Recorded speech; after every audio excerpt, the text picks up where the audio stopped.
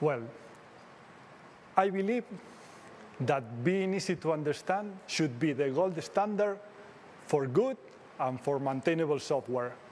And let me ask you a question. How often do your business users surprise you with new requirements? Boom, there it goes. Are we familiar with this situation? Right, okay. We all know that when new requirements come as a surprise, it means that we didn't understand the business in the first place. I mean we in a broad sense of the word.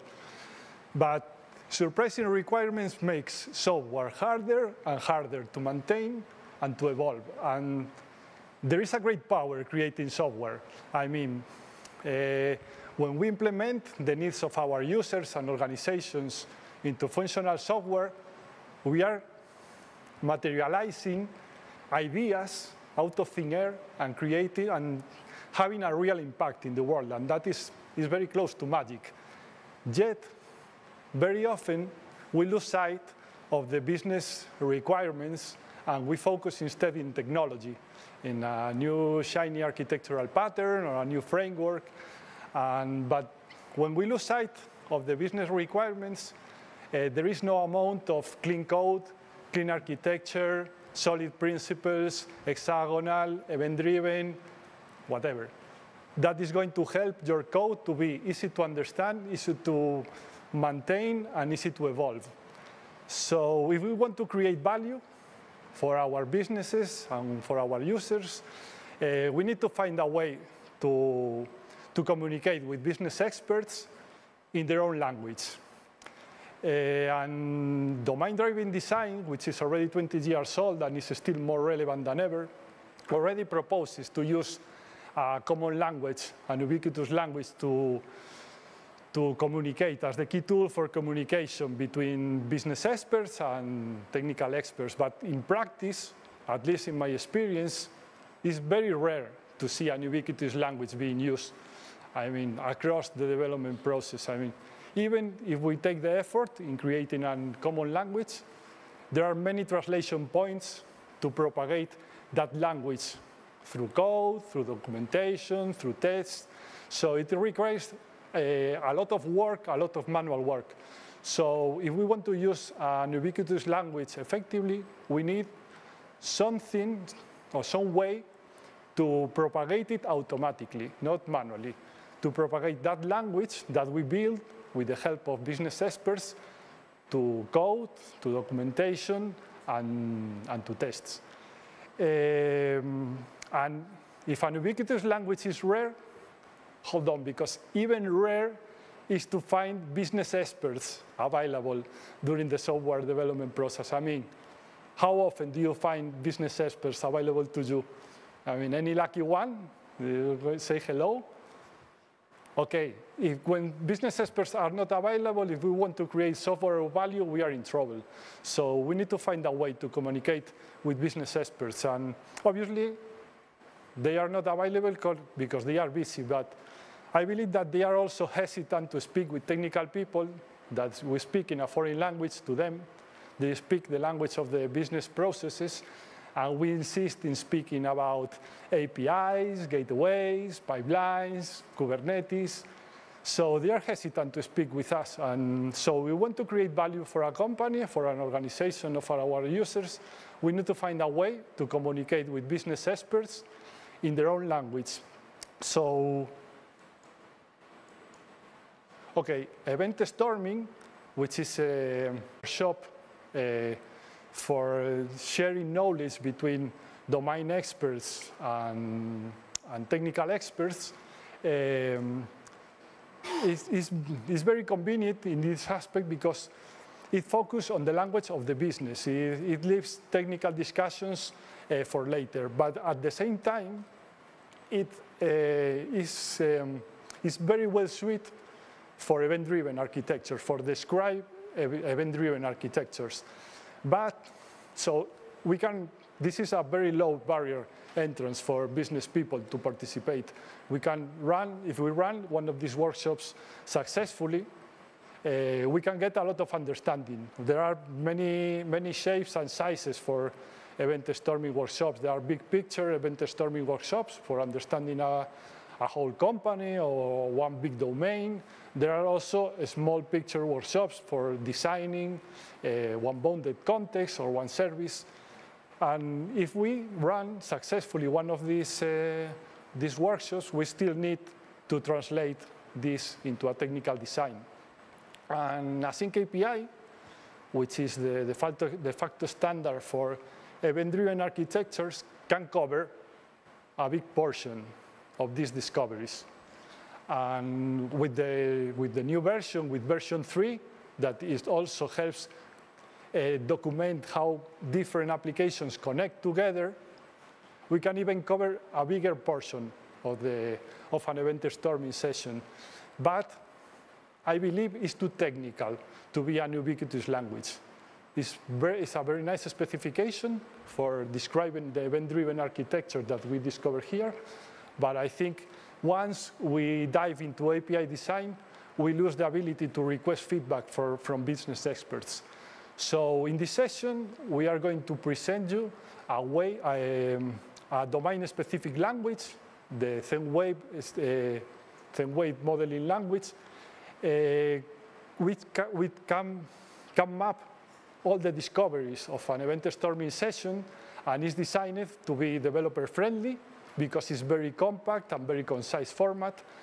But at the same time, it still retains the language of the business that we discovered during the event storming session. So if we do it right, we can retain that language of the business, and because it's machine-friendly, we can convert it into multiple software artifacts, including API definitions like OpenAPI, like AsyncAPI version 2 and version 3, documentation, drawings, and multiple backend implementations for MongoDB, for JPA, and API tests. There are an ever-growing set of plugins because it's plugin-based.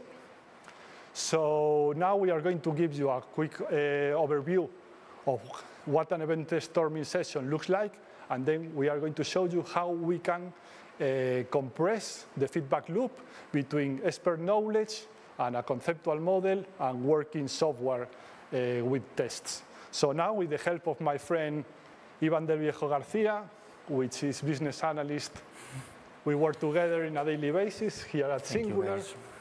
He's going to explain what an event storming session looks like. Yes, well, I will try to do, and I will try to be fast, okay? First of all, this guy here looks like me, but it's not me. This is Alberto Brandolini. He is the creator of the event storming. Well, as Ivan explained before, event storming is a flexible workshop format for explanation of business domain, okay? Involves people from business experts, and also technical experts. We can apply event storming for the whole business domain, just taking like a big picture of the full domain, or also with a small processes in a small picture, okay? So I'm going to present you a very quick example. Is a parking lot. This parking lot has 3 simple systems. It's just a reservation system, has also a entrance control, and finally a payment gateway, okay?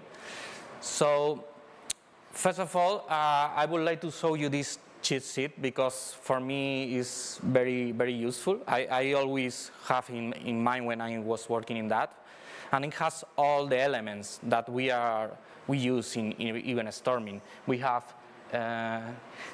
events, we have commands, we have external system, aggregate, data model, business rules or policies.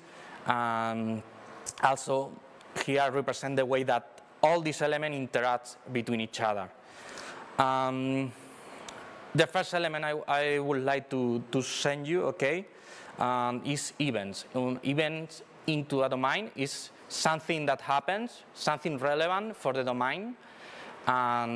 We use an orange sticky note.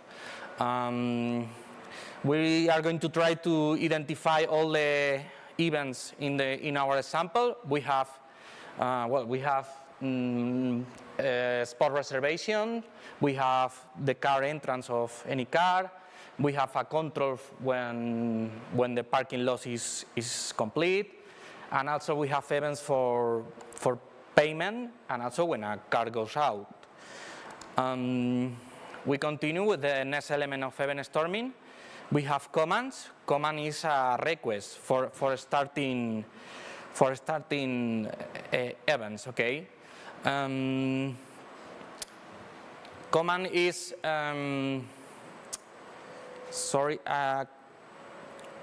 commands are requests. Okay, it's not start anything, but we are going to show the next elements. And for example, let's identify the commands. For our example, we have a spot reservation, we have a car entrance request, we have a port spot count, a car parking, a payment, and also when a car go out. Okay. We have here another sticky note, different from the blue one that I have explained, are the actors. Actors in the real world invoke commands. There are another command that has not actors. I'm going to explain in a pair of spreads. Okay. So next elements, we have systems. Okay. Commands don't invoke by itself. Okay. Commands are invoked on system, and events are produced by system. So we need this element to fill the gap between commands and events. I'm going to show you system, no matter is external system or internal. I will explain this later. So in our example, we have a system, a spot control system. It's going to be common for most of the command that we have. We have another one for a payment. Okay, when a car has to pay for his place, then have a payment gateway.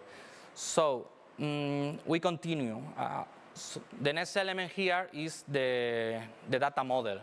In this moment, when we talk about data model, probably developers start to think in database. So, but we need data model because for making any decision, we need data. That's the reason for the data model. We identify several data models. We have, for example, a booking ID. Is an identification. Probably has more data, like space, time, whatever, but it's a data model. Okay. License plate for cars. We have also a spot ID for the car places into the parking lot. With them, we can play with the database, with the data model. Next element, we have policies or business rules. Okay.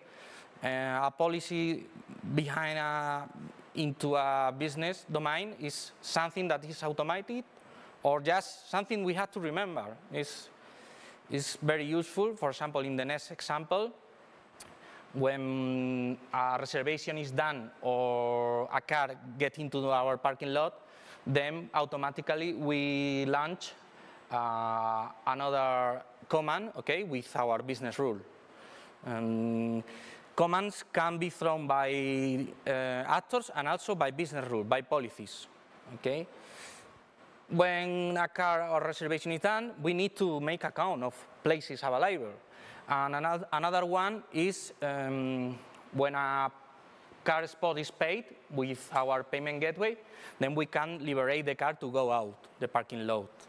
I continue with the last element, probably the key element here, because aggregate is one of the fundamental patterns of domain-driven design. Now, with this element, we are linking the business knowledge with the development in our daily job. Okay. In our example, we are modifying. We have changed system here. Now we are going to use internal system. We are going to modify with aggregate, the spot control. And for the payment gateway, we are going to keep like a external event. A payment gateway that we use, we contract it, and we integrate. We don't implement, we integrate only. But the aggregate is something that we are going to implement. Finally, well, there are more sticky notes for event storming. We are not going to explain now. There are hotspot, sticky values that are very useful for business. But now I'm going to let Ivan to make his magic and explain how we are going to modify this in a software development. So, Ivan, it's your turn. Okay, thank you, Ivan. Thank you. Okay. So now we have, thank you for this overview, Ivan. So now that we had a quick overview of what an event storming session looks like, I will try to explain how we can shorten the feedback loop between expert knowledge, a conceptual model, and the working software and its tests. So we are going to design a small service, a bounded context. We are going to use the ZDL domain language for describing the inside of the service.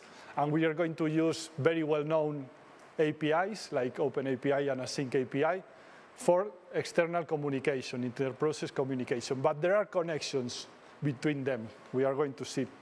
And this is how we can map all the elements of an event storming session.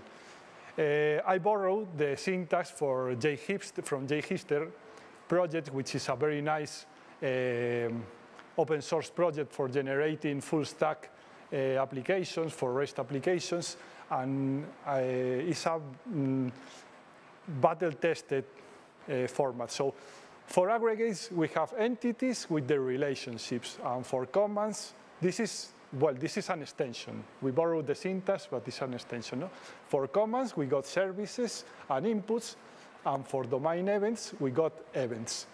And if we go inside, for aggregates, we got entities with fields, the field type, some validations, we got the relationships, we got enums, and we map the root of our aggregates with this annotation, with this little annotation. We can have one or many aggregates in our system. And if you are using a documental database, we don't need relationships. It's much easier. We can have direct reference between entities. And we can even nest entities one inside each other, so it's much easier to read and to understand the documental model. And for events, it's exactly the same syntax. We have fields, we have reference, and we have nested objects. And we have this little annotation copy, where we can copy all the fields for a given entity that we already described somewhere else.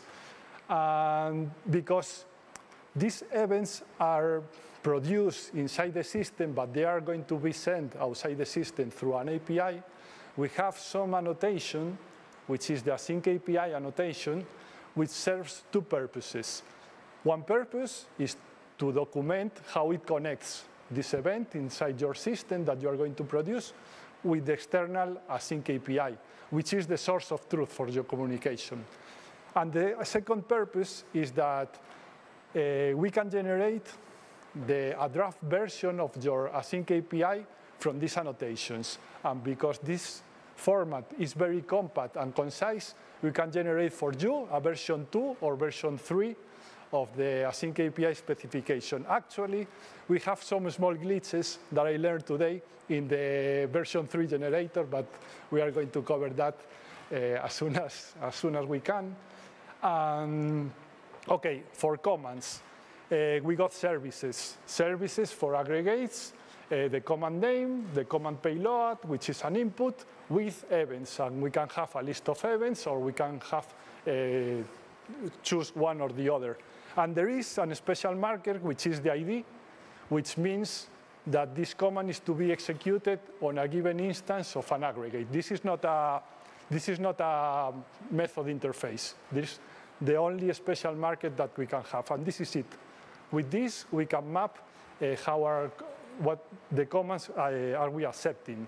And because commands are also connected to the external world, we have the AsyncAPI annotation, two purposes: documenting how it connects to the external world, to the AsyncAPI, which is the source of truth, and code generation. We can generate an AsyncAPI version 2 and version 3, and we also have REST annotations, again, two purposes: documenting how it connects to the external world, and code generation. We can generate a draft version of your OpenAPI.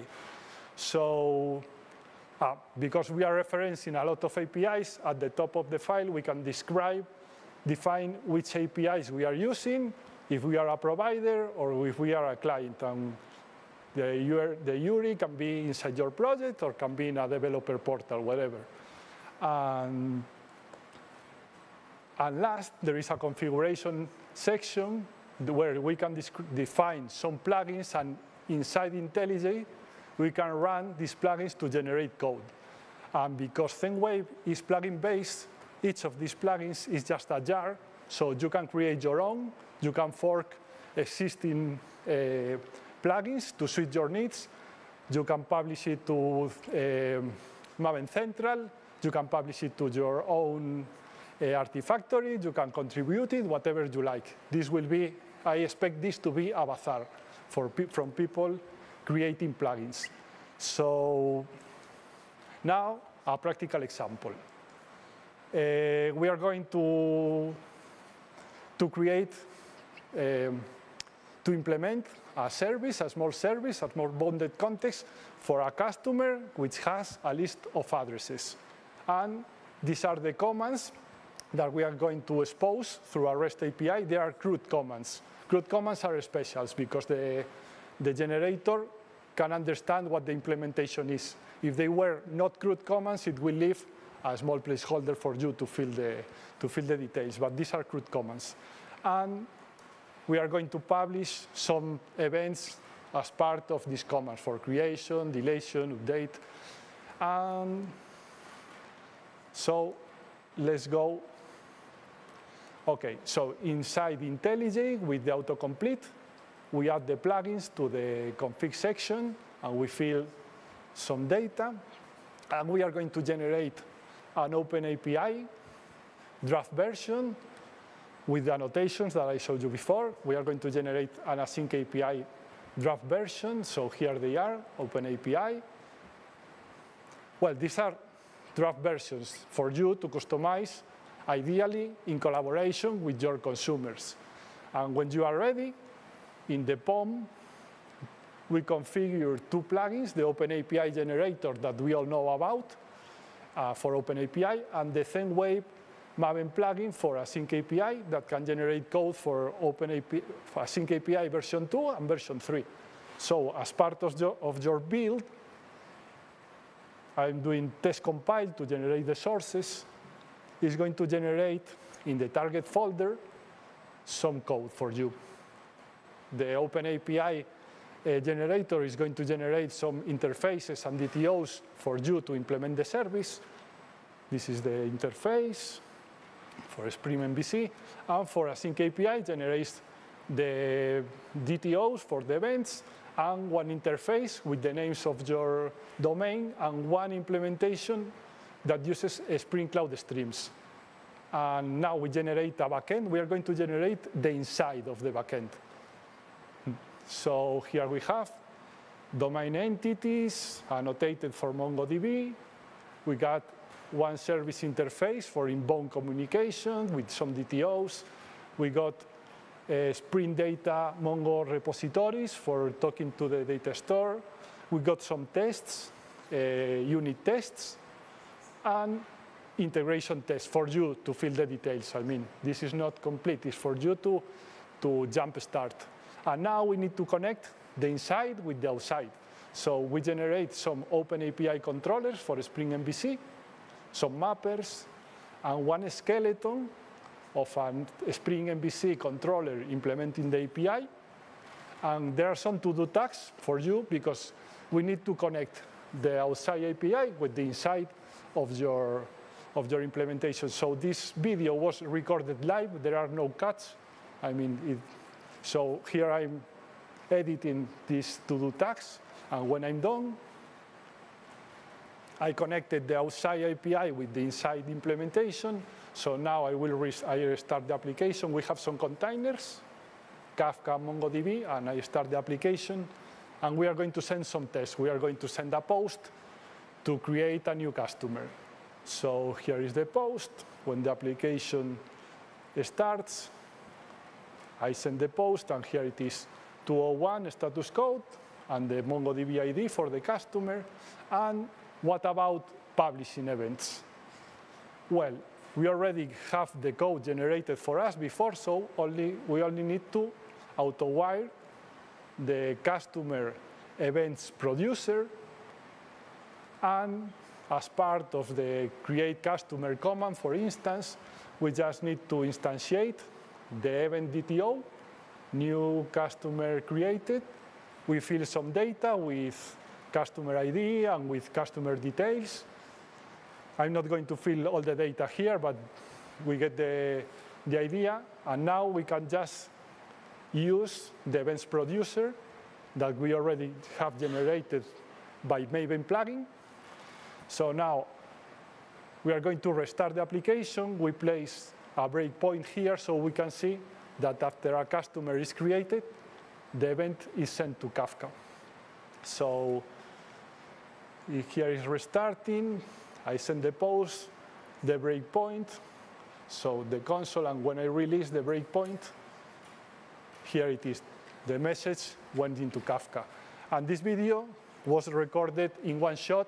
It has a small acceleration, but this is how quickly you can move from a conceptual model, from business knowledge to a conceptual model to work in software and its tests. And if you do it right, it will retain the language of your business experts, and it will propagate automatically through your code, through your tests, and through your documentation, and through your API. So next steps for you, well, read about event storming. You can read the book of Alberto Brandolini. There are other sources, Alberto Brandolini, which is here with me helping. You can read also about the ZDL domain language, which is very compact. I borrow the syntax from JHipster, which I love, JHipster, I have to say. And install the ZenWave domain model editor for IntelliJ, and we will continue improving the developer experience, helping you create software easy to understand. And now, if you have some questions, we will be happy to take it. I'm not sure if we are always looking for talent in singular. We have to say this, right?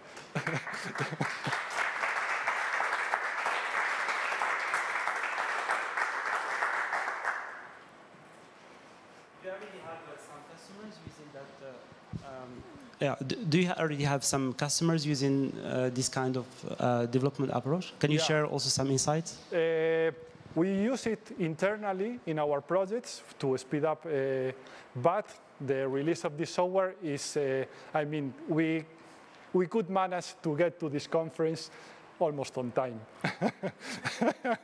But because, yes, we got the compromise to do this talk even before it was finished, but we use it. We use it on a daily basis for small projects yet. Thank you. But we expect people to start using it soon. Okay. Before I ask the question, some context.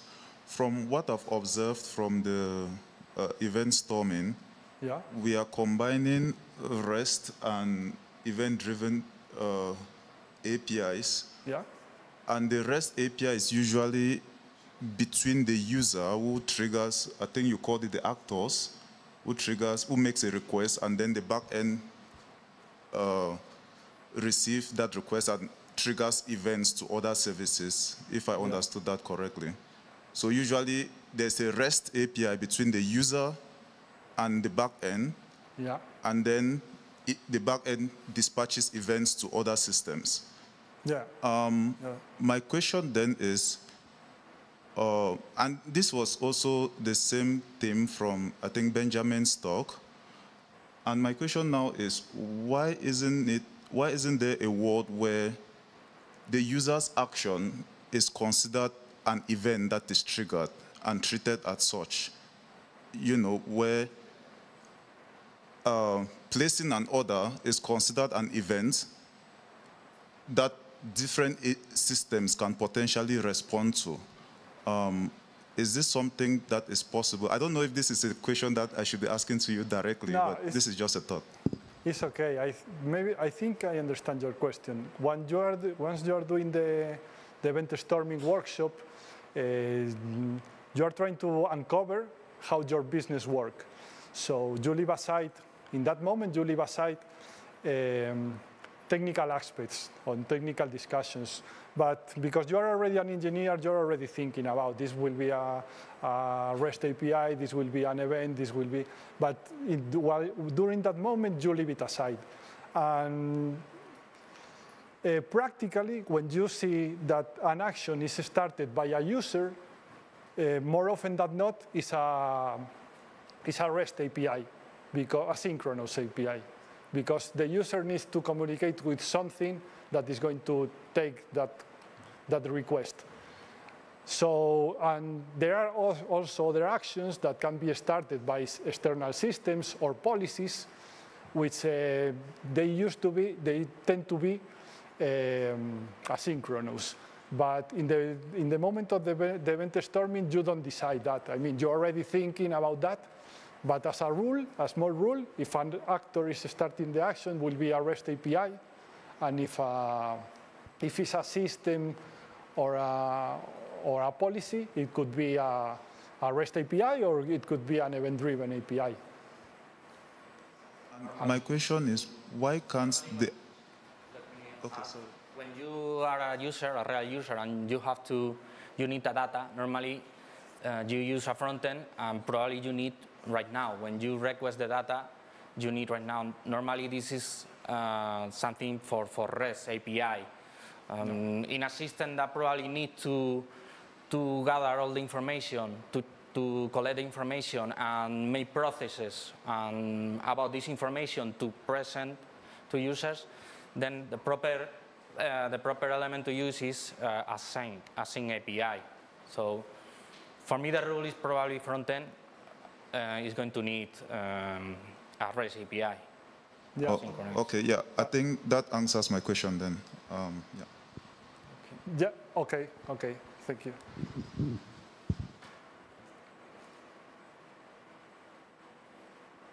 Hi, great talk. I would just like to add one thing. We have also we see a lot of implementations where front ends directly consume an asynchronous API. So the fact I was talking about that synchronous and asynchronous APIs should be combined was that there's still a lot of demands for REST APIs, but, and this is the big one, modern user interfaces might integrate directly with an asynchronous API without the REST API, for example, by using WebSockets. So that's what we also see a lot. So just to clarify this, not that the message from earlier was like you have to use REST APIs for user interfaces. That's not the fact. So, but you still have it a lot. That's the message. Yeah. Sorry. Hope that was okay. Okay. Thank you. Thank you for your help.